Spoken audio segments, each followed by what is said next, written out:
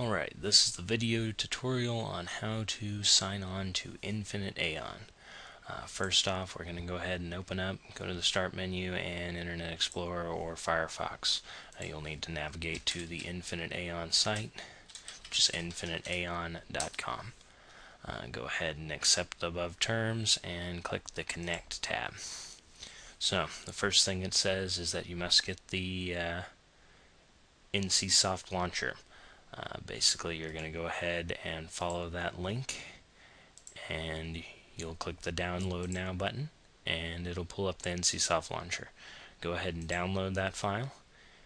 It'll just pop up, depending on your connection speed. Obviously, it'll take a little while or not very long at all. While it's downloading, I recommend you go ahead and go to the forums and create a username. If you go into register, you can agree to these terms and you can put in your username. It's pretty standard. You'll have to put in the confirmation code at the bottom and you should be good to go. Once that's done, go ahead and install the NCSoft launcher. Just double click the file and it'll, depending on what operating system you have, either it'll automatically install or you'll have to continue and go through the process of installing it. Once it's done, you can go ahead. I've got a repair since I've already got it installed, but it will give you the option for the install.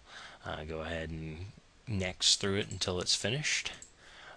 Once that is done, go ahead and navigate to NCSoft. If you chose to put a shortcut, there will be a shortcut on your desktop. Otherwise, you can go to the local disk C and program files, and it'll be under NCSoft. If you go to the NCSoft folder and launcher, it is NC Launcher. Go ahead and run that. Depending on, once again, what operating system you have, it may pop up with a little window saying, do you allow control in order for it to update the game or do any of the functions. Since mine's already updated, it won't pop it up, but most likely it's going to need it.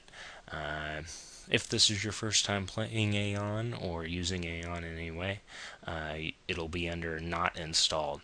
You're just going to have to right click and go to Install Game. Mine's already in the installed. Once it's done, go ahead and right click, and you'll want to make sure to do an update if it is not updated already, or a repair if you have an old version. That being said, you will also want to make sure that your properties, it is showing your install location. You'll have to navigate to the Aion bin or the Aion directory, and that install location needs to be there. That being said, if you once it's updated, what you want to do, go back to the InfiniteAion site.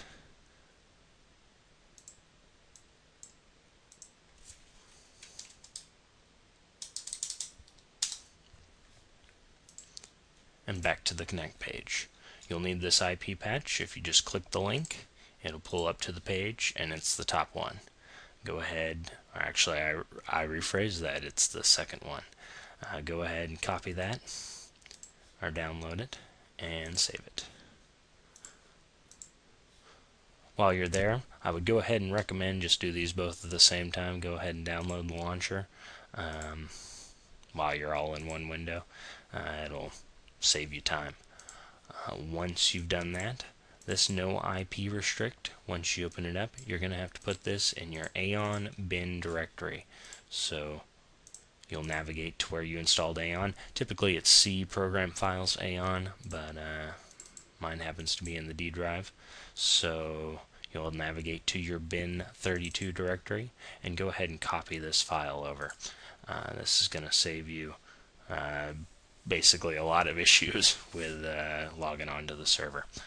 Once you've done that, go ahead and open up the launcher, and you're going to want to move this launcher into your Aion directory. Just drag and drop it in there, and you'll want to make a shortcut to it for your desktop or wherever you want to navigate it to it from.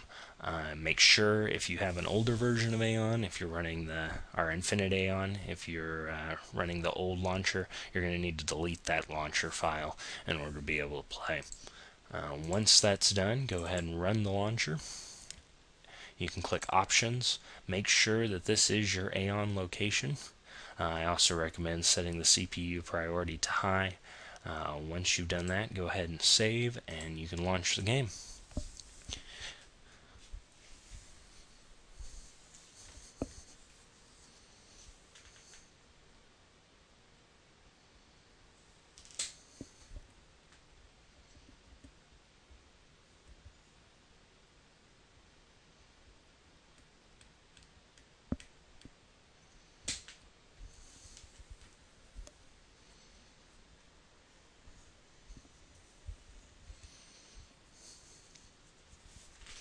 Here you're going to log in with your forum ID and password, the same one you created at the beginning of this video.